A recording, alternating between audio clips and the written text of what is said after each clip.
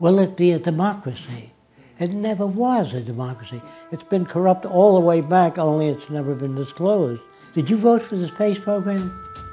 Did you vote for the building of warships? Did you vote for any wars? What the hell do you mean by participatory democracy? It never existed. These are words. Whenever you hear democracy and freedom, watch out. That means it doesn't exist. In a world where it does exist, there are no proclamations as to human rights. It's built into the system. Black studies, women's studies are all part of a system that hasn't achieved that.